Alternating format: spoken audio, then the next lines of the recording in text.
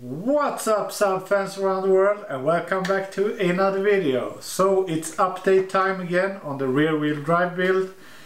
I don't upload the update videos on the build as frequently as I'm out in the garage just pushing in hours in building this car and getting done with it.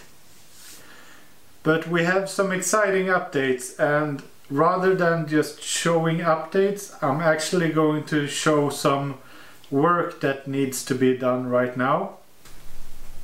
So if you follow me on one of the social media platforms like Facebook or Instagram, you would have seen that I have assembled a few parts on the engine already.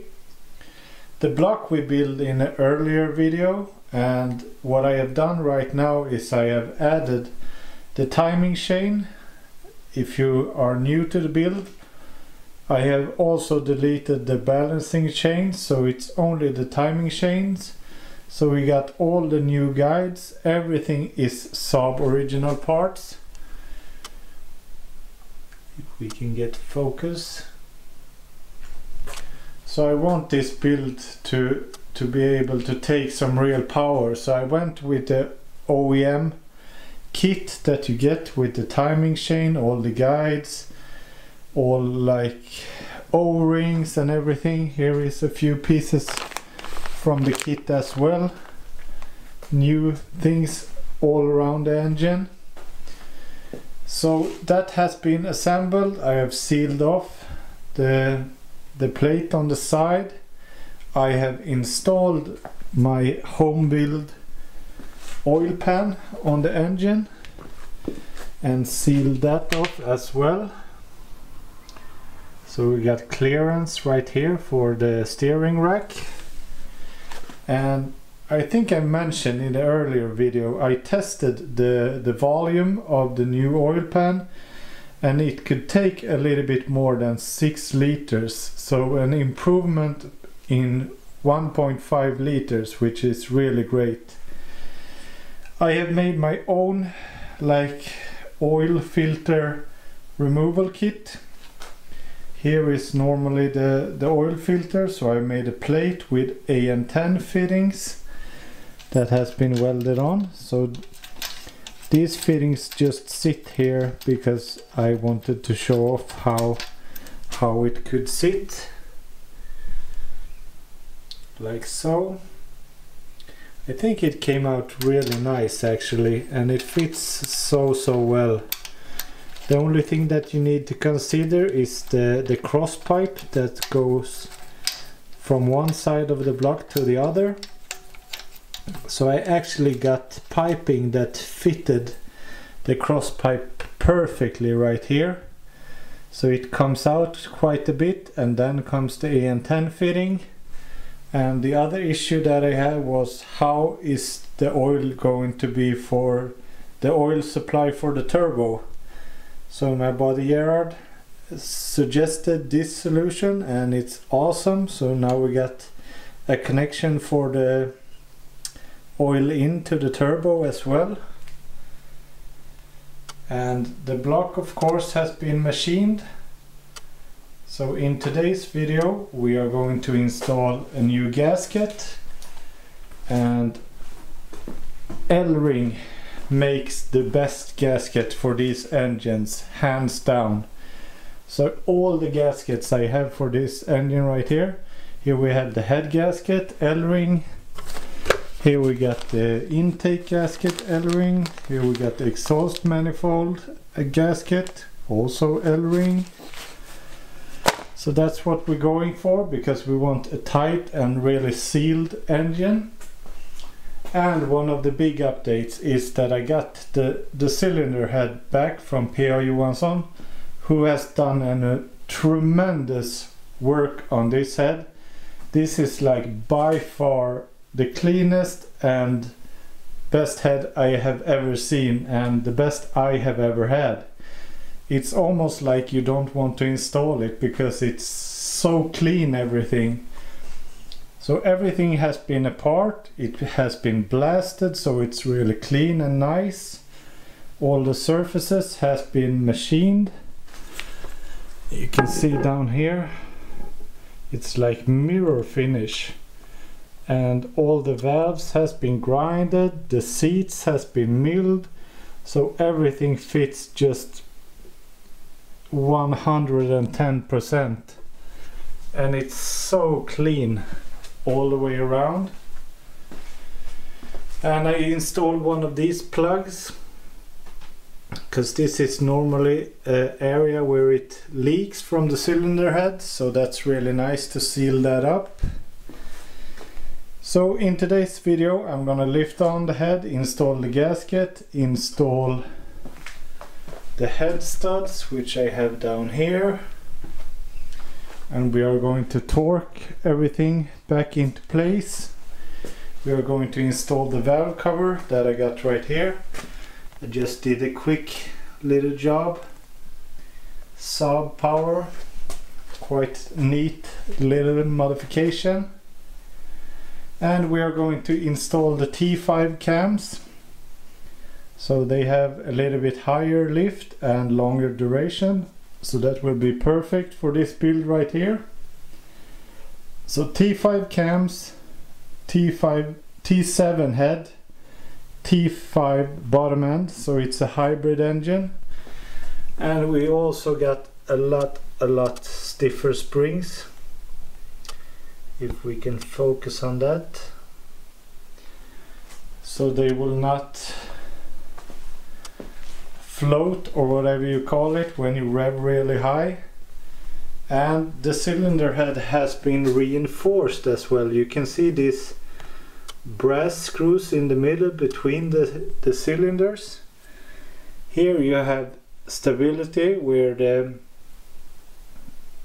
spark plugs sit, but between you have like hollowness inside of the cylinder head.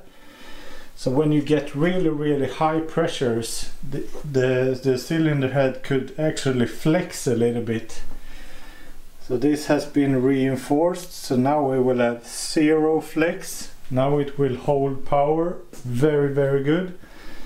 And this is definitely nothing you need to do when you run like 250-300 horsepower. This is like for higher output engines, so you don't have to be like worried, oh, I don't have this reinforcement on my engine, will it blow up? No, it will not. So that's what we are going to do today. So let's just get to work, and then we have a lot more work to do, but that's a start at least.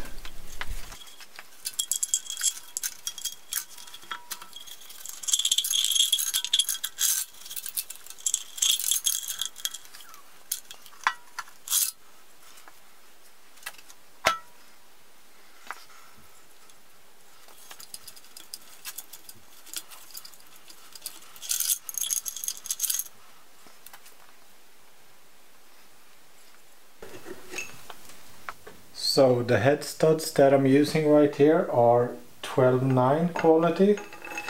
So they are very similar to ARP studs. So I'm just threading them down in the block right now, make sure they sit really tight.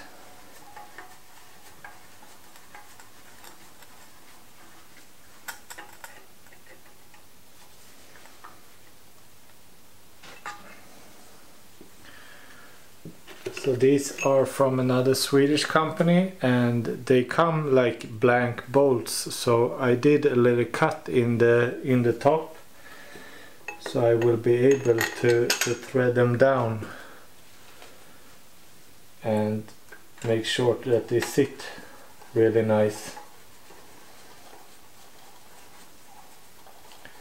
because you really want them to bottom out before you start torquing them down.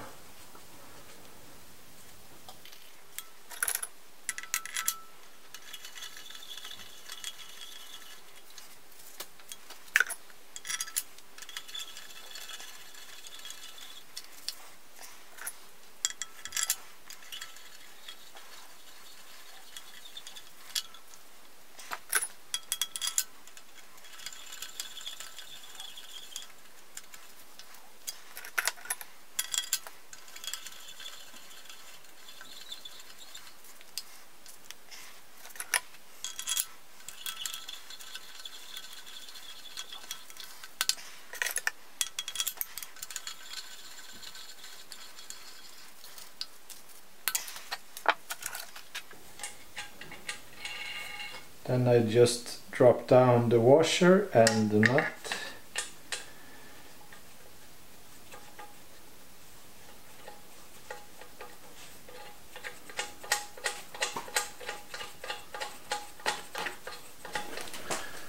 So now all the nuts and washers are just threaded on and just hand tight down. So now we are going to start to torque this down, and we start to torque from the middle. So since this is 12/9 bolts or head studs and not the original head studs, then the torque specs are a little bit different.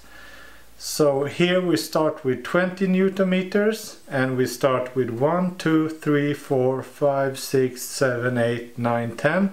So we go like the clockwise around and start from the middle. And we start with 20 Newton meters just to get a little hold of it, then 60. Then normally you would do like 90 degrees with the original head studs. But now we are going to torque them to 110, 120 Newton meters of torque.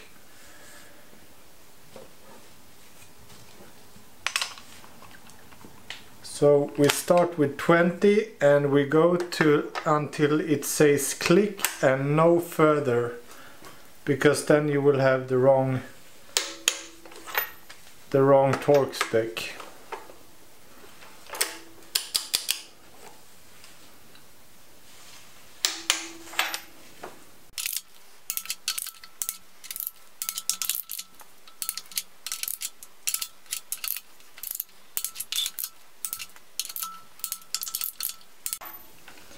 Now we will change to 60.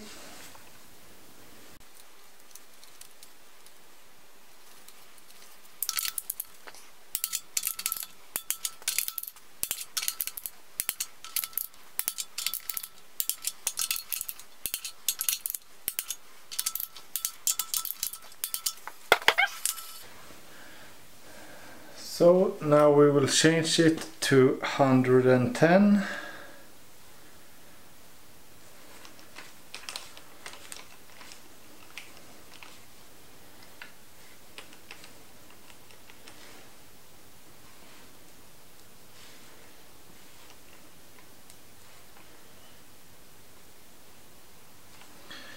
So this is actually recommended to go between 110 and 120 depending on how thick the block is, so you won't damage the cylinders or drag up the threads. So 110, then the first time we have driven the car, you should lift the valve cover and tighten or re-torque everything once again once the engine is hot.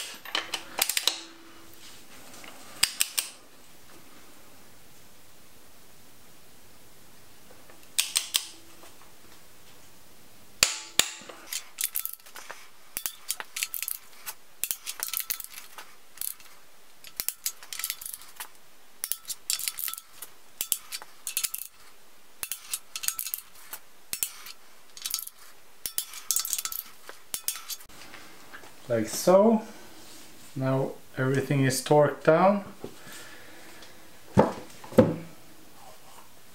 Felt really nice, so if you are worried and it doesn't feel correct, you might want to check that out. But now it's time to install the T5 cams. So we're going to start with installing the exhaust cam, and it's really important that you keep the order of these and make sure they sit the right way that they were before. And you also need to make sure that the engine is in TDC, and that's mean top dead center. So you can see on the pulley down here you have a little notch, and you got a notch in the cover. These should line up together, then you are in top dead center.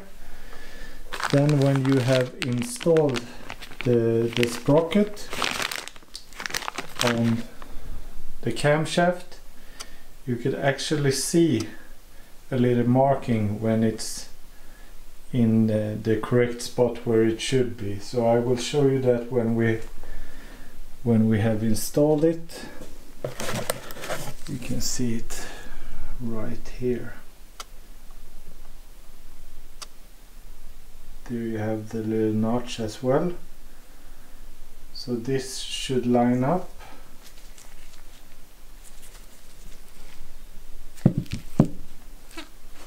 So first I'm going to install it, and I'm going to use some engine oil that I will be using later to lube it up.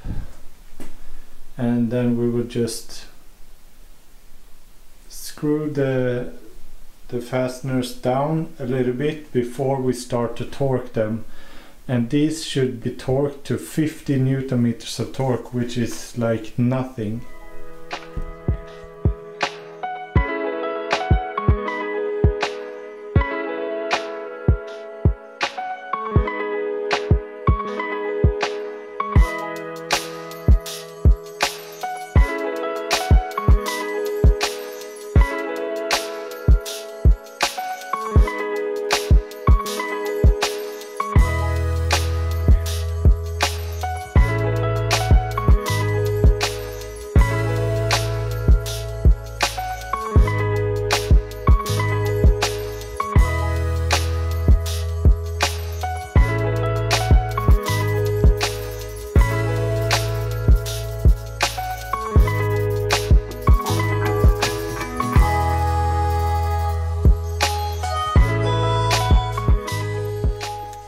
Now we do the same here. I have set the torque to 15. We start in the middle and we go out.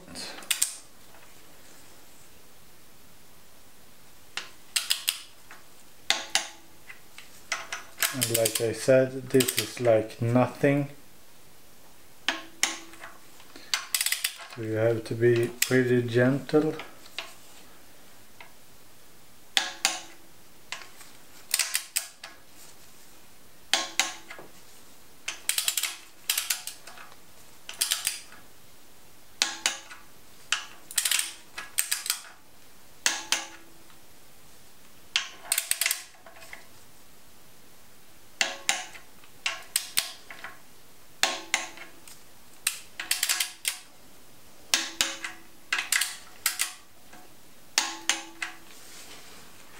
So now we are going to install the cam sprocket on the side, and this should be torqued down to 63 Newton meters, and it has like a groove or a notch right here and a groove right here, so it only fits one way.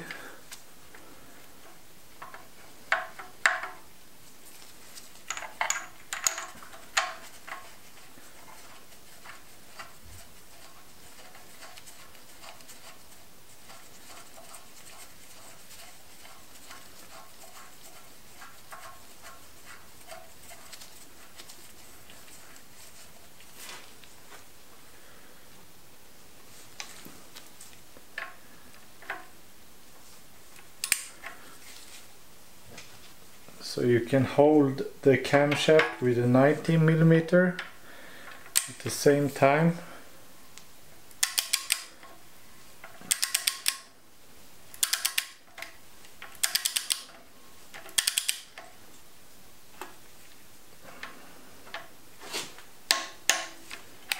That was 20, so now we're going to change to 63.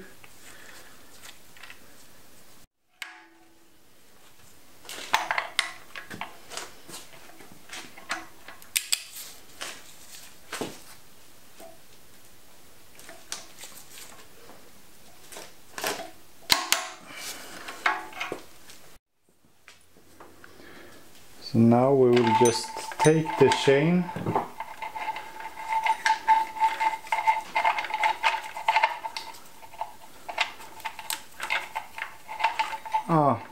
now I remember. You need to undo this, put the chain on first, then torque it down. So we will do it again.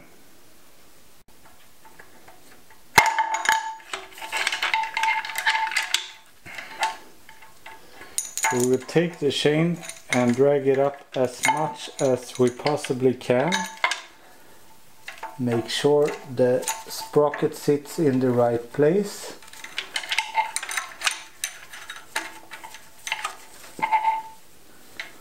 Like so.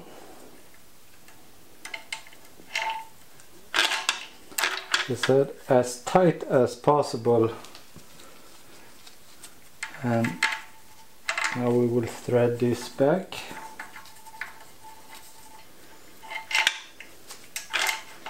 So as I said, it's important that you get the chain down here up to here as tight as possible and make sure it sits in the right spot. So I will show you the notches to look for. They are at a few different places. You can see one is in the actual sprocket right here, or the cam wheel right there, and that marking lines up with the marking in the camshaft and also right here. So then you know that the timing is correct. And next up, we want to get the chain as tight as possible to the other sprocket. So now I will just do everything that I did right here on this side. So now we got both camshafts installed, the T5 cams, and you can take a look at the timing right here. You see the notch, and same goes for the exhaust. And what you really want, without having the markings or the notches to look at, you want to have the tightest chain from the lower sprocket up to the top one. So here it should be really tight. Then between the exhaust cam and the intake cam, it should be really tight like it is right here. And the eventual slack that you will have on the chain will be down here. Let me show you. So here the chain is slacking, and that's why we insert the tensioner right here that takes up that little slack. Then we will have a really tight timing chain. So the tensioner is just two parts. First you have this part right here that pushes the chain, and you have a little spring that pushes it out. So you install these first and then attach this that will push it in. So if everything is correct done right now, we should be able to spin the engine without problems, without anything interfering.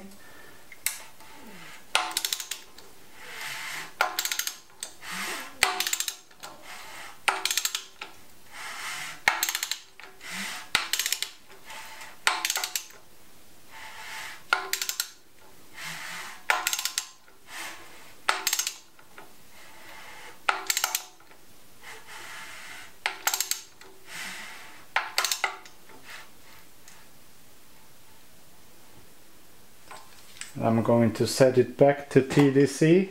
You can see it's still tight. Everything went really smooth around. No real big issues. So what we are going to do now, before we install the valve cover back, we are going to pour some oil over the cam. Just to make sure that it's a little bit lubed up when we do the first start, or before we crank it for real.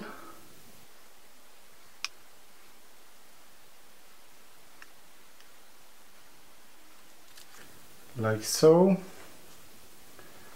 And now we are going to put the valve cover back, and I have prepared that a little bit.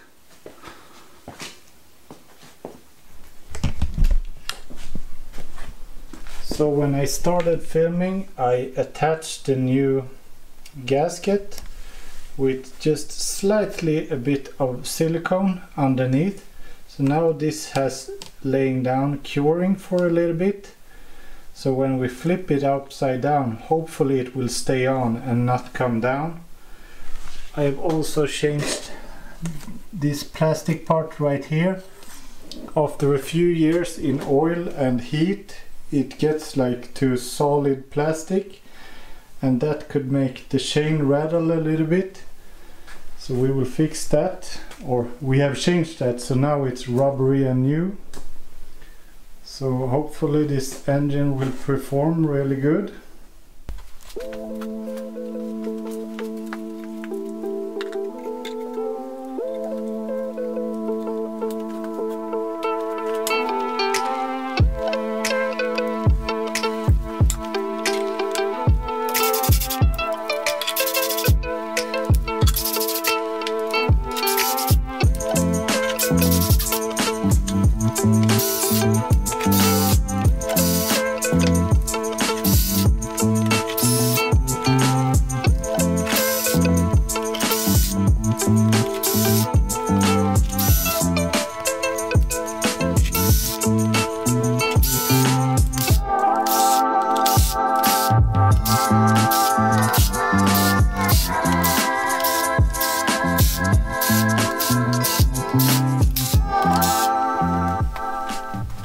So now everything is installed and it looks very promising.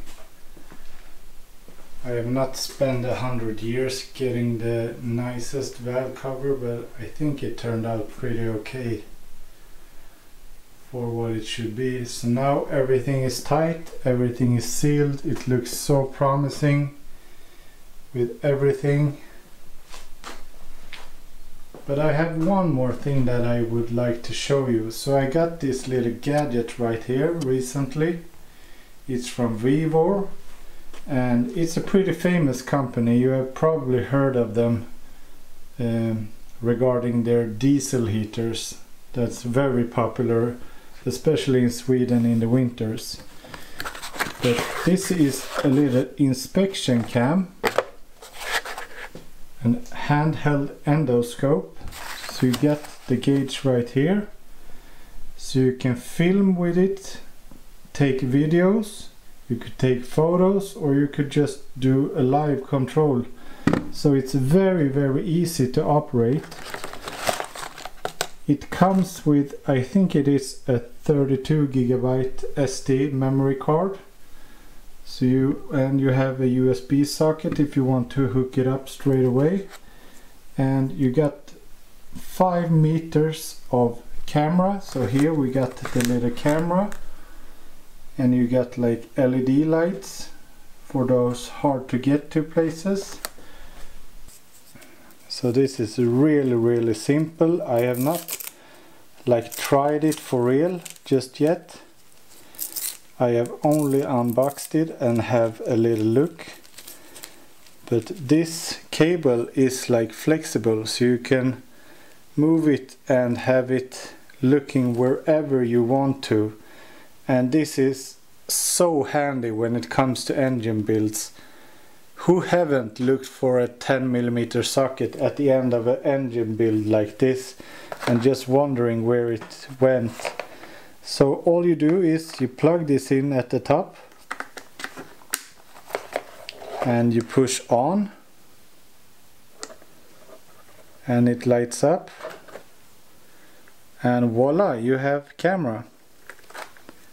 So here you can turn on and off with the light, so you see very good. So we could do a little test and just see what we could find. For example, if we go into one of the cylinders, we can extend the cable a little bit. Let's say you have like an engine problem. This fits perfectly down into the cylinder. Now it's black, so we turn the light on, and the picture is so clear, and it sees all the details. I don't know if you can, I'm gonna set this down and make sure that it could focus on the camera.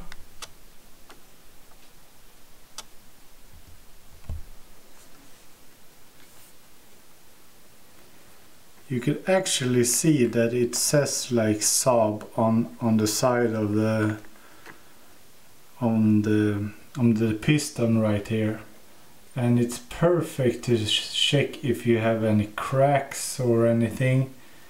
You might wonder why it's like getting like white smoke. Then this is the perfect tool, and you get a super sharp picture. And we can have a look inside of the other cylinder as well.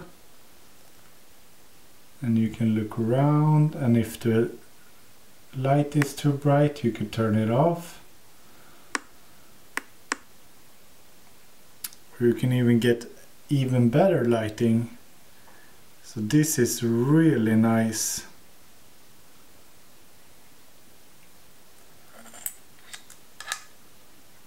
All with this little camera right here. So this will be very helpful for a lot of things. So when I'm installing my clutch, it will be very useful. Let me just show you really quick. So when I'm going to install my clutch later on, it needs to have the perfect space between the throwout bearing and the clutch plate or the pressure plate. So then this will come in really handy, because on the back side where the lines go in, this camera will be able to fit perfect as well. So I can just push it through.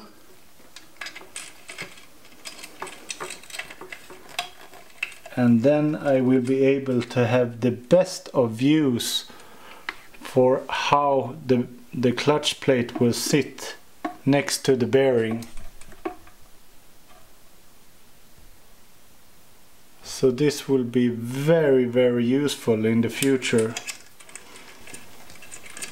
So this will be a neat little tool that I really will use in the future.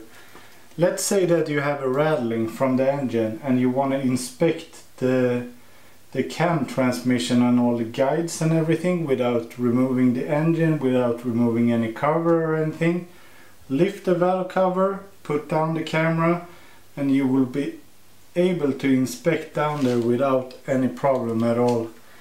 And you will be able to diagnose your car in like no time. So the good people at Vevor has been kind enough to supply a discount code and some links, so they will be in the description box below. And that's it for this video. I want to thank P.O. Johansson very much for the work on the cylinder head. Everything is coming along really nicely.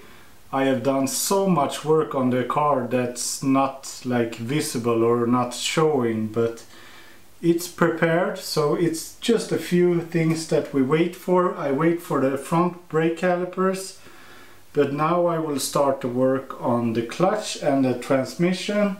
Then we will lift the engine and everything back into the car and try to get everything assembled with the exhaust manifold, intake manifold, all the lines, all the hoses. So very soon I hope that we could get a first startup and a first touchdown of the car.